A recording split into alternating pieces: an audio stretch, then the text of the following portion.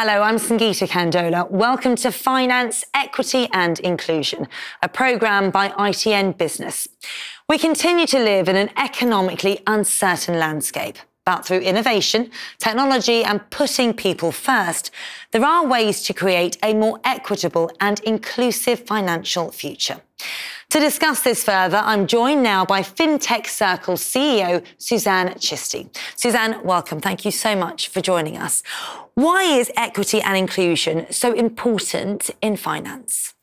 In finance, equity and inclusion are a strategic necessity because diverse perspectives foster innovation and enhance decision-making and risk management. And so what does equity actually mean? So equity means to treat everybody fairly. Equity is not the same as equality. There's a small, subtle difference. So equality means everybody is treated equally, while equity means, and equity acknowledges that not everybody starts from the same starting point. So the individual circumstances are different, and therefore the treatment might be different or might have to be different in order to achieve that the end goal is equal.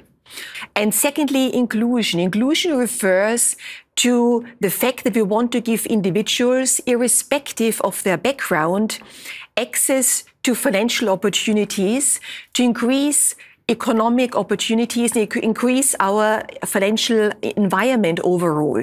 And therefore, diversity, equity, and inclusion have got the power to dismantle systemic barriers which still exist and to cultivate an industry and a society which really caters for all. And as CEO and founder of Fintech Circle, that's very important to me. That's why I am a champion of DEI since a long time. And in terms of gender diversity, for example, we know that 50% of all customers in finance are women. And therefore, I believe, that 50% of all leadership positions of wealth should be held by women too. How can the financial sector provide a fairer financial future through innovation, technology or sustainability? Innovation, technology and sustainability are the cornerstones of fairer finance. The reason why those three pillars are so important is because innovation always challenges the status quo. It allows us to come up with new business model, new ideas, new solutions to cater for new market segments.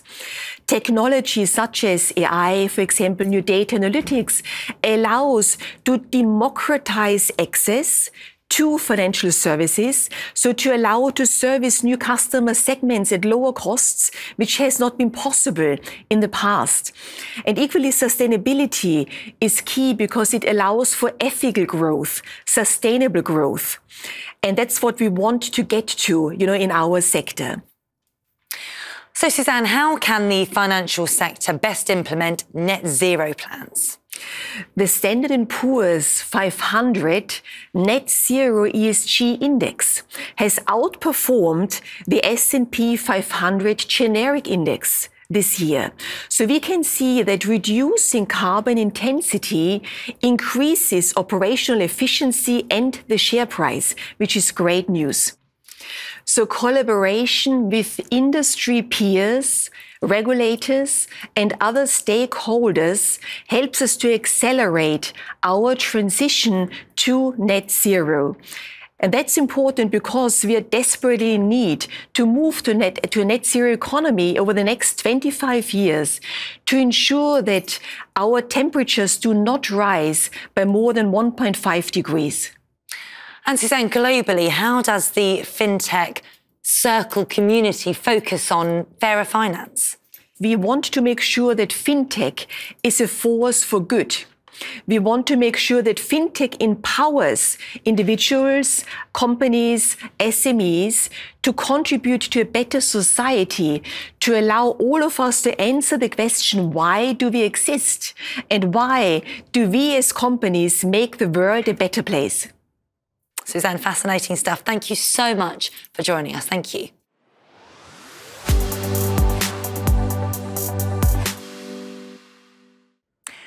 The UK is home to many of the world's largest fintech companies, and it's a growing sector. 98% of fintechs are contributing to the UK's economy and growth, from jobs creation to service provision.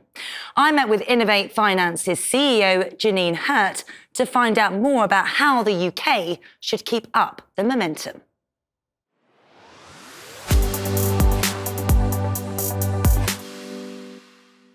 Fintech is a growing sector in the UK, but there is competition internationally. Tell me what areas specifically.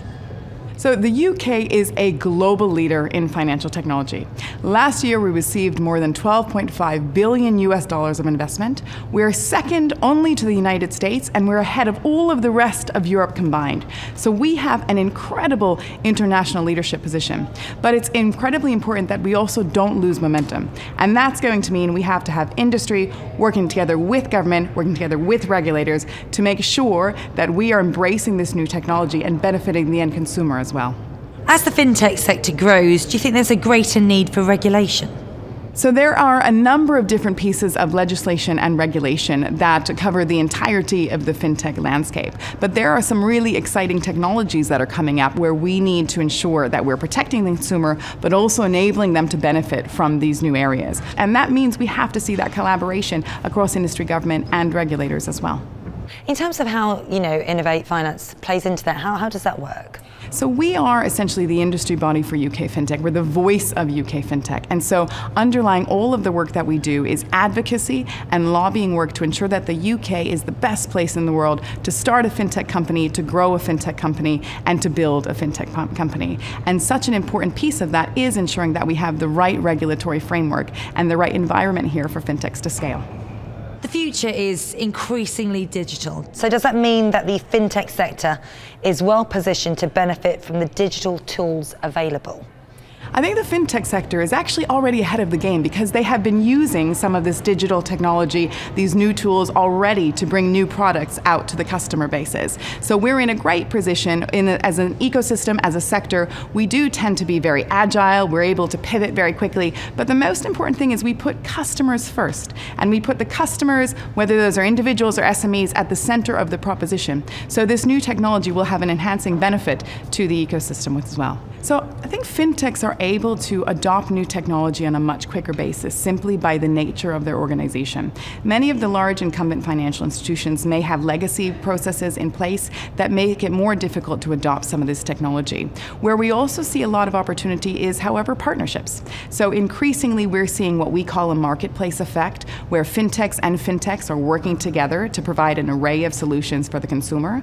We're also seeing a great opportunity between fintech and large institution collaboration as well. So the bigger banks, the high street banks, looking to see those core partners in the fintech ecosystem that can help them better cater to their own customers. We live in economically uncertain times, so is the fintech sector better placed than traditional financial services to support people through it? It's a great question. So we put out a report from Innovate Finance and EY earlier in this year in February that was focusing on the role of fintech in the cost of living crisis. And it actually mapped the areas where fintech is making a real and a tangible difference for consumers. So looking at things like new products to help individuals manage their money, better understand their money, grow their savings, but also looking at tools that have been developed to support SMEs through this economic difficult period as well. There are also a number of different tools that have been created by fintechs that help with identifying potential victims of financial fraud before the fraud happens, and also those vulnerable customers, providing extra support to help them through this difficult period as well. Fintech as a force for good is something that's discussed quite a lot. What does it mean to Innovate Finance? So many people tend to point to the financial crash of 2007 and 2008 really as the birth of the fintech movement, so to speak. And it was at that point where new entrants came in, they rebuilt trust and resilience back in the financial services sector.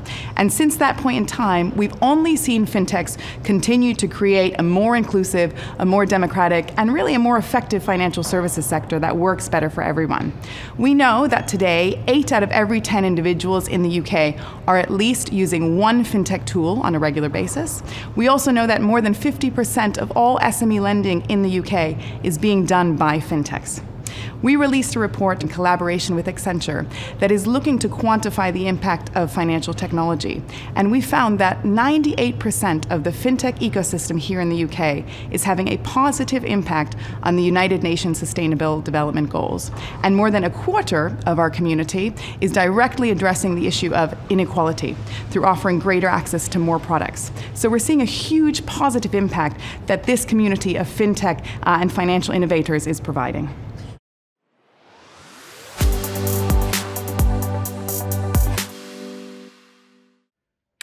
Investing in prime property has traditionally been the preserve of the super rich and multi-million-pound companies, while property developers have often struggled to find funding options.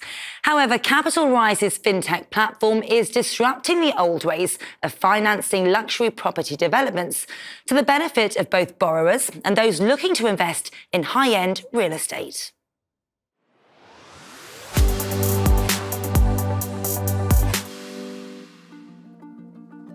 The prime property market in southeast England is on the up, but investment opportunities have traditionally been limited to high net worth individuals. However, this model is changing, spearheaded by Capital Rise, who are lending money to property developers, but funded by a much wider range of investors.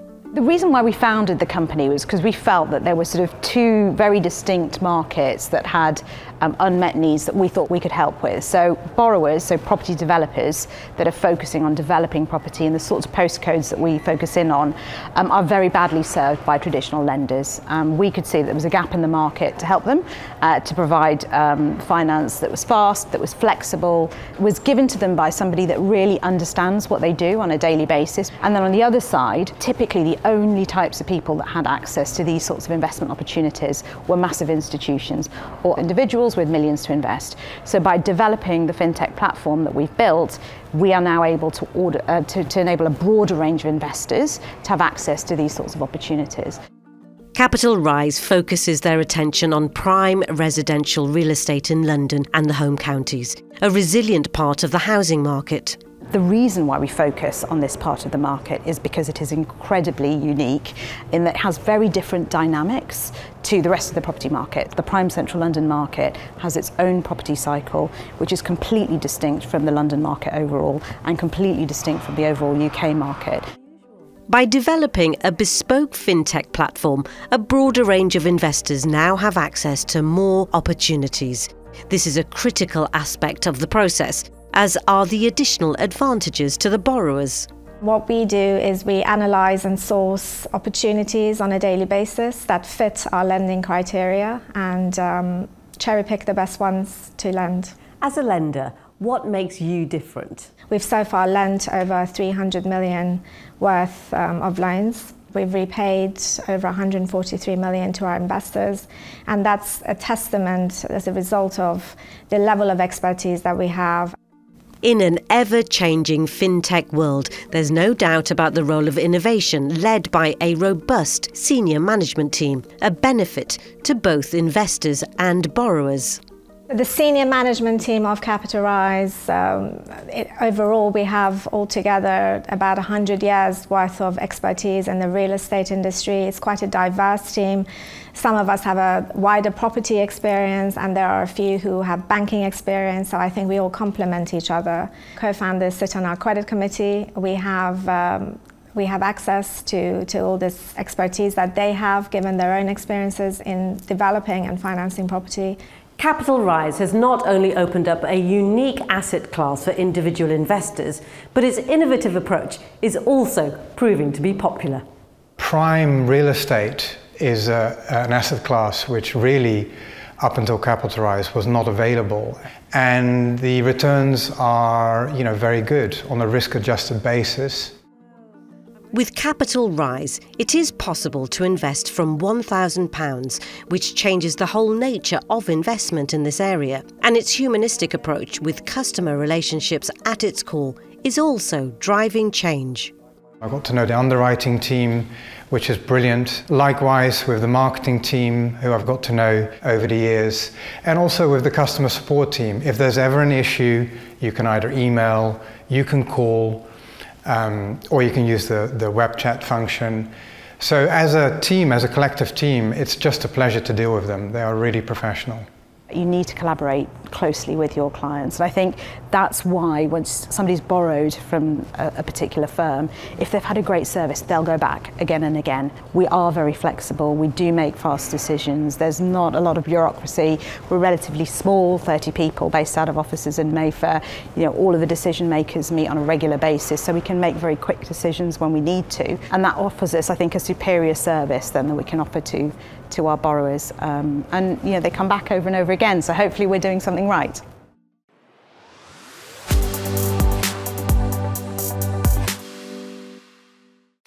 The subscription economy is thriving as consumers seek more convenient and cost-effective ways to pay for products and services.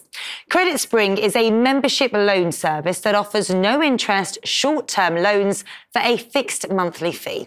I'm now joined by CEO Neil Karakatur. Neil, thank you so much for joining us. First of all, how does applying a subscription business model to loans benefit customers? Well, it's all about making things safer and simpler. So we all know financial products these days are full of confusing terms, jargon, tricky fees. And we think, why can't loans be like products everyone else uses? You pay for coffee with subscriptions, gym with subscription, music with subscription. Why not loans? So we decided to do that. And specifically for loans, when you offer them through a subscription, you do a number of good things for the consumer. So number one, you make it very easy to understand exactly how much it's going to cost you, no tricky interest rates. And number two, even more importantly, without an interest rate attached, there's no risk of a debt spiral. You'll never pay more than what you thought you were going to pay when you bought the product. The short-term and payday loan market has got a bad reputation. Why do you think that is? And what is the right way to approach these types of loans? Well, short-term lending, payday loans, and also, I would say, overdraft have a bad reputation because they're fairly predatory and very risky ways to borrow. When you borrow at very high interest rates, one small mistake turns a small problem into a big problem. But here's the thing. Short-term loans need to exist in this country. 40% of the population has less than £100 of savings. They need access to short-term credit. But as of today, you cannot get a loan in this country under £1,000 or under a year without going to a payday loan or an overdraft. And we think this is wrong. This is why we started Credit Spring, to solve this need. We removed the interest rate and charged just a simple fixed monthly fee. And in addition to lending money, how else can you help members? A loan is one feature of the membership. We offer our members financial education, personalized to them. We help people build their credit just by paying their membership fees. We even offer a benefits finder where, on average, our members have found £860 of benefits for free. We give all of this because it's about the whole solution. It's not just about giving a loan. It's about empowering people. So, Neil, do you think there needs to be more education around finance? Absolutely. Most people don't understand financial products, particularly loans. And this is something we do not think is fair. It's possible to simplify it. And this is why we've gone to the subscription model. And we think more lenders should enter this space because it is possible. And there's huge demand. At Credit Spring, we've more than doubled in the last 12 months. We keep growing. We're processing millions of applications a month because people really need support through this time. What do you think the future holds? The future is very uncertain, but what we'd like to see is making financial products less transactional and more about sort of a whole 360-degree view on the customer. So it's not just here's the loan and forget about it. It's here's a loan that's appropriate for you. And now I'm going to surround you with other services, high-quality customer support, education, be there to help you when you need it. And we think more and more lenders will start doing this as it becomes more important to really take care of the customer. Okay, Neil Karakatur, thank you so much for joining us. Thank you very much. Thank you.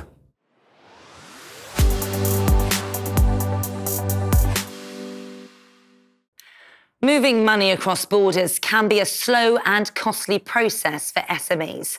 Free Market's platform offers businesses an accessible solution.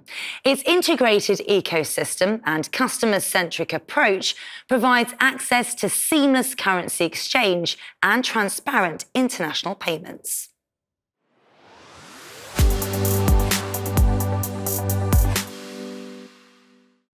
For the past few years, SMEs have seen huge changes within the world of banking and payments. Getting control over their finances hasn't been easy or particularly clear. Free Market has listened to those who have felt underserved and provided a simple one-stop shop platform for cross-border payments, FX rates, international trade and more. We're very much on a mission to build the most comprehensive cross-border payments network and ensure that we can give SMEs a real-time platform through which they can manage their global liquidity and ensure that they can access an entire pool of tier 1 banks, as opposed to going through the headache and the pains of onboarding very fragmented and disparate providers. They can lean on us to do the heavy lifting in the knowledge that we've already integrated with those partners and ensure that should any bank fail in the near future, that they're not going to be at risk of going out of business or dramatically having to find new partners. From a startup perspective, I think being agile and disruptive at our core gives us the flexibility to service a number of different markets who ultimately have very similar types of challenges. Developing new solutions on the platform relies on technology, knowledge and expertise, and listening to the customer.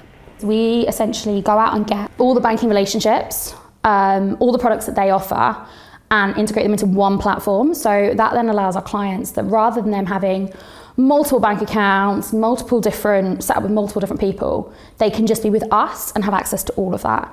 So we're always getting feedback from them on things that they want, or things that would be slightly easier if it's done this way, or markets they want to go into. And then because we've built this all in-house, we can then make those changes a lot quicker than a lot of our competitors who have outsourced their platform to another company. Our client can use our API and they can integrate directly with our API and do pretty much everything on there, or they have the option of our platform. So our platform is very straightforward and easy to use. You pretty much can do everything in a couple of clicks. You're not having to go to multiple screens, multiple different parts. You can make an international payment literally 2 or 3 clicks and you're done. The platform not only allows customers the ability to do what they need simply and quickly, but they can also offer feedback and speak to someone who really understands their needs. Very unique in our industry, to be fair. I mean, when you look at banking and finance, everyone's just looking at margins, profit, a name on a spreadsheet. At the end of the day, we're just a commodity to be transacted.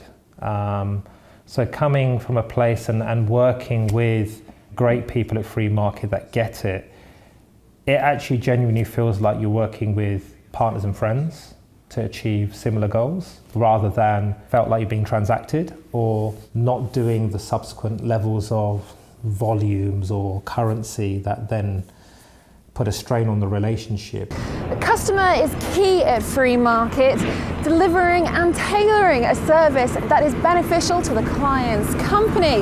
Start building a good relationship. A very personalised service, so we've got quite a broad spectrum of clients across different verticals based all around the world. So the service is very bespoke depending on their individual needs. It's understanding what drives them, what requirements they've got, what their industry needs to make sure that what we offer is a good fit for them. We flew over to Sydney to sit down with a client to look at a particular issue they were having, and one of the things that came out of that meeting was their own banking provider was based a couple of streets away and they'd never met them. Service levels are really what sets us apart. It's not a one-size solution. It's that sort of bespoke approach rather than just this is the product, now go away and use it. We really work with them, we're on that journey with them.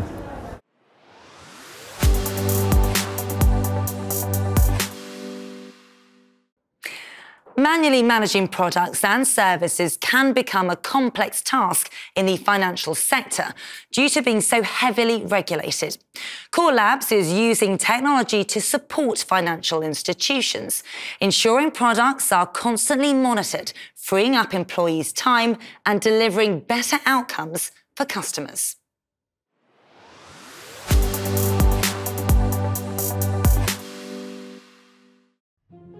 Nearly all of us use financial products and services of one description or another, and whether they're bank accounts, credit cards, mortgages or investments, we expect them to be managed efficiently on our behalf.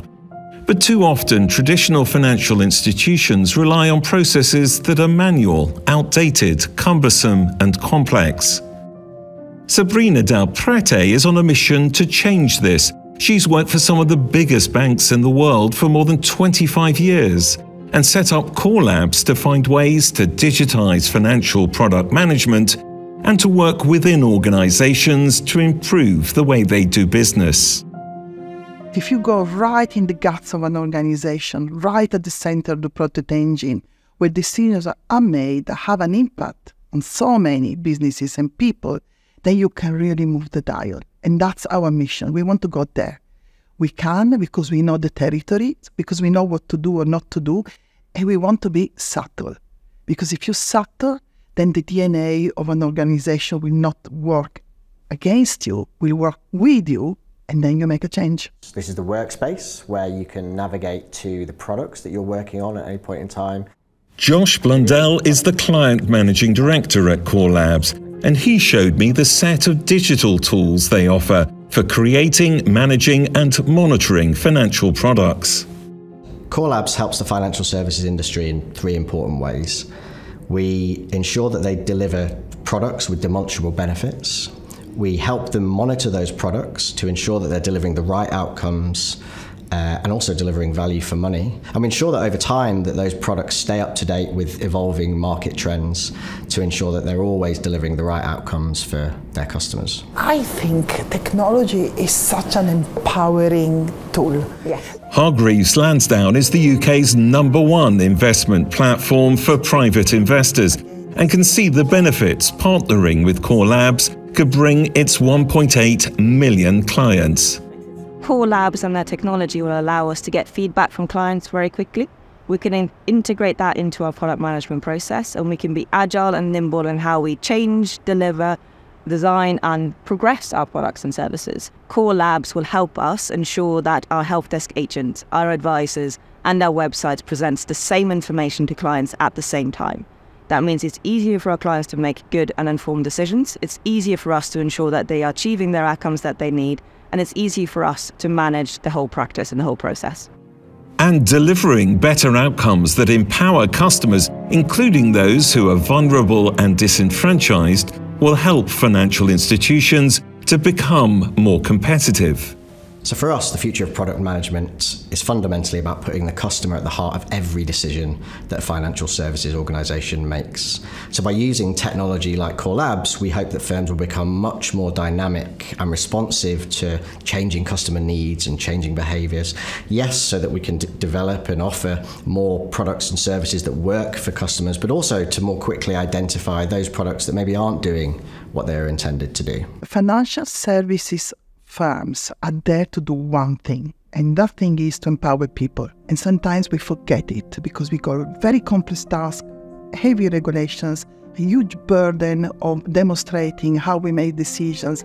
And if we can just find the peace of mind and the time and the tools and the information that are required to reconnect with the mission, then we can do an immense good for society.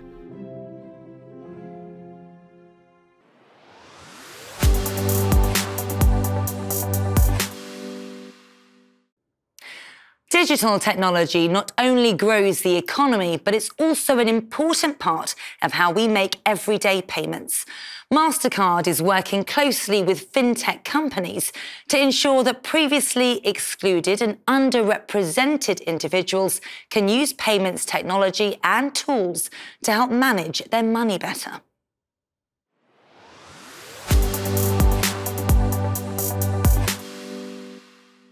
My mum was a kind and lovely, generous lady. She would take money out of the cash point 2 or 3 times a day and give that cash away. She would visit shops multiple times a day and buy the same product multiple times a day because she'd forgotten she'd purchased it, and she definitely fell victim to fraud over the phone a lot. Jane Sibley's mum, June, lived with dementia for 7 years before her death. It reached a point where the family had no choice but to take away June's access to her money in order to protect her finances. When you take away someone's financial independence, you take away their independence. So there was no longer the trip to the corner shop to buy the paper and the milk and chat to your neighbours on the way. It led to Jane and her husband creating the first debit card for people living with dementia. In partnership with MasterCard and the Alzheimer's Society, SibStar enables the person living with dementia to have a debit card and the caregiver an app where they can set how and where that money is used. Research shows being independent and socially active can slow down dementia. Just because you have dementia doesn't mean to say you can't choose your grandkids' Christmas presents or buy your sister a coffee at the coffee shop. What we spend our money on is makes us who we are. What we're able to do when a company like SibStar comes to us with an idea is to be able to connect that idea, how they connect their consumers, into our network. So all of a sudden, that payment card can access all the merchants that accept payments across the UK, whether it's in person, a corner shop, or being able to shop online. So we can help them take an idea and turn it into reality quickly. So Juliet, we're going to use eye tracking technology. MasterCard is continually developing innovations to include more people across financial services. It works with traditional banks and fintechs.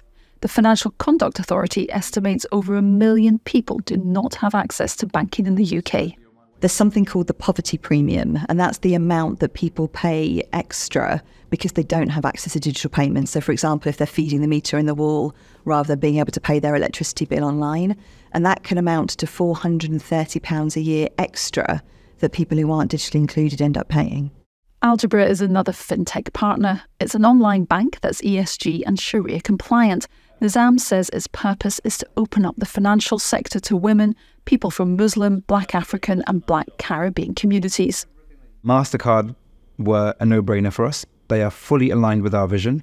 Their global vision to bank over 1 billion people around the world. But locally, they are really committed to making sure different community groups have access to fair finance. At the moment, 1 million people are unbanked. 13 million people aren't financially resilient. If we were able to bring all those people fully into the financial ecosystem, that could be worth £7 billion a year to the UK economy. Inclusion should help both the economy and people. For Jane, SibStar is for the nearly 1 million people living with dementia in the UK. Her experience with her mum will help them to live a better life for longer. And this is an amazing legacy in memory of your mum. Yeah. When I got the first SibStar card, I went to see her and I showed her, yeah, that was good, wasn't it? I think she looked pleased. Yeah, I think she understood on some level and you know, that's enough.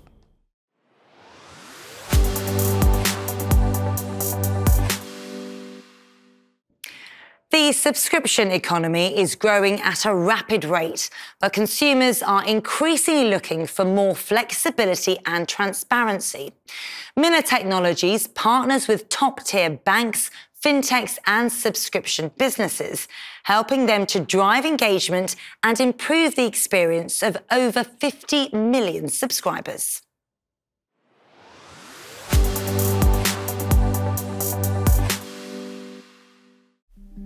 Subscriptions. They permeate every aspect of our lives, from how we consume entertainment to simply paying for basic necessities.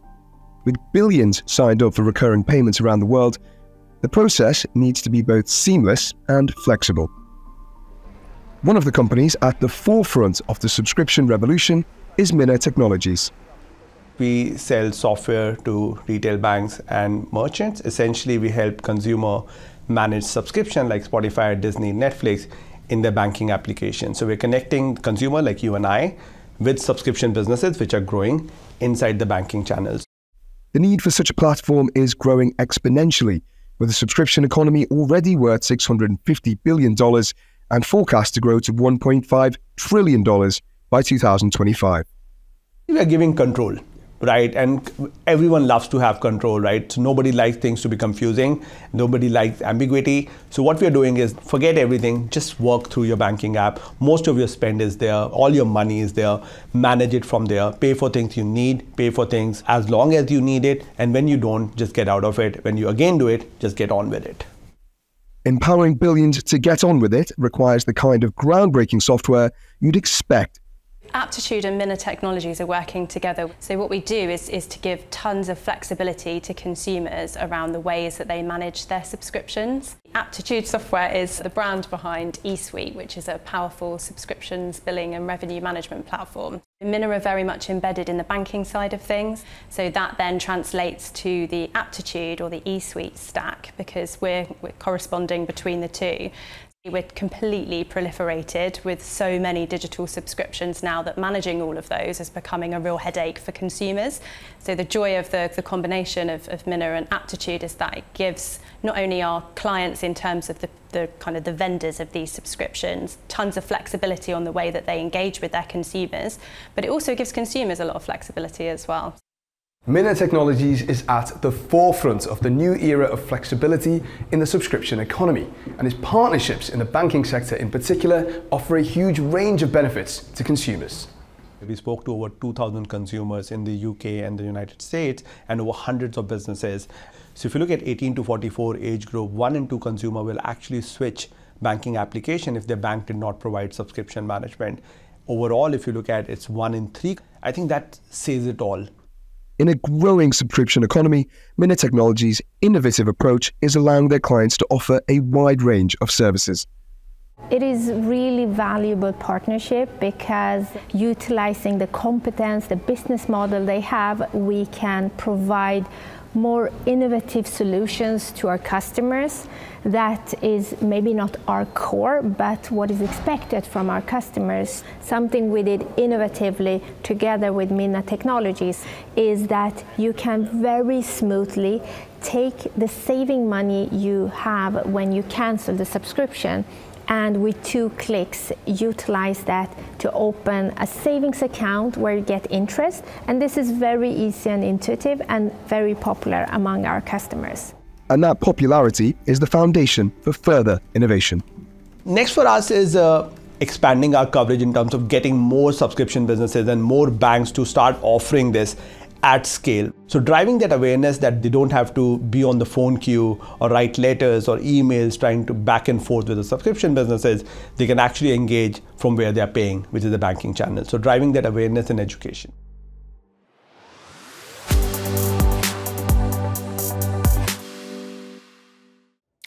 Most forecasts show that the pressure on consumers from the cost of living crisis will persist for some time.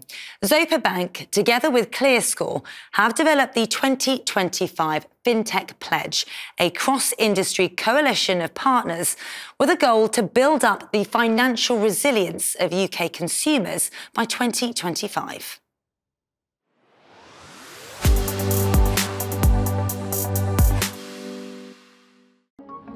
The whole reason the fintech industry exists is that there was a gap in the market where the incumbents were not able to give simple and intuitive products for customers to be able to take control of their financial lives. As we saw what was happening in the cost of living crisis, we felt we could play a very active role in actually helping customers build that resilience. That has always been in our DNA, but the crisis was probably beyond what a single company could do. The idea for the 2025 Fintech Pledge came from the desire of the CEOs of the digital bank Zopa and financial services marketplace ClearScore to help people build their financial knowledge in a difficult economic climate. It's a timely campaign because the Financial Conduct Authority recently found that as the cost of living increased, so did the number of adults in the UK with low financial resilience. That's why the Money charity, which helps people improve financial well-being, is part of this initiative. More and more people are struggling to pay their bills, have missed payments, are not able to feed their children, are, just in arrears on rent or mortgages. But I guess introducing the concept that you can control your money, that you can take action, that there are things you can do that can help improve your financial situation is also a really powerful message. Zopa Bank and ClearScore are funding more of the Money charity's financial well-being workshops for adults.